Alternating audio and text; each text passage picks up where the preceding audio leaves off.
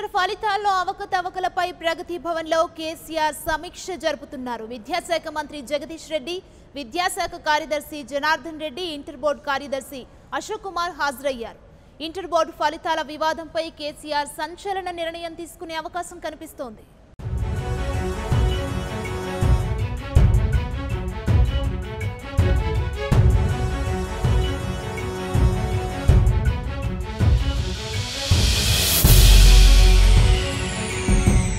Inter ఫలితాల్లో అవకతవకలపై ప్రగతి భవన్లో కేసీఆర్ సమీక్ష జరుపుతున్నారు. విద్యాశాఖ మంత్రి జగదీష్ రెడ్డి, విద్యాశాఖ కార్యదర్శి జనార్దన్ రెడ్డి, ఇంటర్ బోర్డు కార్యదర్శి అశోక్ కుమార్ హాజరయ్యారు. ఇంటర్ బోర్డు ఫలితాల వివాదంపై సీఎం కేసీఆర్ సంచలన నిర్ణయం తీసుకునే అవకాశం కనిపిస్తుంది.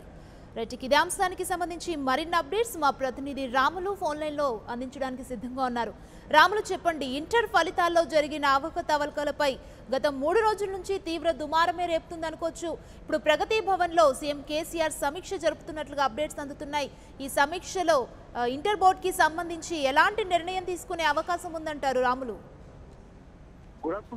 ఏదైతే గత 2-3 రోజులుగా ఇంటర్ ఫలితాల్లో చాలా లక్షలాది మంది విద్యార్థులు నష్టపోయాము, ఏదైతే ప్రభుత్వం యొక్క అలసత్వం వల్ల నష్టపోయామని చెప్తూ ఆరోపిస్తూ అటు విద్యార్థుల తల్లిదండ్రులు మరియు విద్యార్థి సంఘాలు, రాజకీయ పక్షాలన్నీ కూడా అధికార ప్రతిపక్ష పార్టీలన్నీ కూడా పెద్ద ఎత్తున జిల్లాలో మొత్తం రాష్ట్ర వ్యాప్తంగా ఉద్యమిస్తున్న విషయం తెలిసిందే.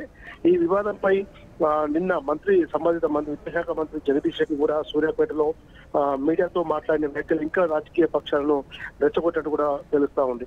అయితే దీనిపై స్పందించిన ముఖ్యమంత్రి కేసీఆర్ కొద్దిసేపటి క్రితం తన ప్రగతి భవన్ లో ఇంటర్ బోర్డు ఫలితాల వివాదంపై ఏదైతే గత 2-3 రోజులుగా జరుగుతున్న ఆందోళనపై స్పందించిన కేసీఆర్ కొద్దిసేపటి క్రితం సమీక్ష సమావేశం ఏర్పాటు చేయడం జరిగింది. ఈ సమీక్ష సమావేశానికి ముఖ్యమంత్రి కేసీఆర్ నిర్వహిస్తున్న ఈ సమీక్ష సమావేశానికి విద్యాశాఖ కార్యదర్శి జనార్దన్ రెడ్డితో పాటు మంత్రి జగదీశ్వర్ రెడ్డి మరియు ఇంటర్ బోర్డు కార్యదర్శి అశోక్ కుమార్లు ఏదైతే ముగ్గురుతో కమిటీ వేశారో ఆ ముగ్గురు 3 సభ్య కమిటీ సభ్యులు కూడా ఈ రోజు పాల్గొనడం జరుగుతుంది. ముఖ్యంగా ముఖ్యమంత్రి కేసీఆర్ దీన్ని రాత్రి ఎంత ఆలస్యమైనా సరే ఇవాళ ఏదో ఒకటి ఫైనల్ చేయాలి, విద్యార్థులకు ప్రభుత్వం తరఫున ఇప్పటికే పోయిన రాంగ్ మెసేజ్ దాన్ని డైవర్ట్ చేయాలి, ఎట్టి పరిస్థితుల్లో కూడా విద్యార్థులను ఆదుకునేలా ఏ ఒక్క విద్యార్థికి అన్యాయం జరగకుండా ఉండేలా ఈ సమీక్షలో తేల్చే అవకాశం కనబడతా ఉంది. ఇప్పటికే రీవెరిఫికేషన్ కోసం రీవాల్యుయేషన్ కోసం కూడా ప్రభుత్వం విద్యాశాఖ 8 కేంద్రాలను కూడా గుర్తించింది.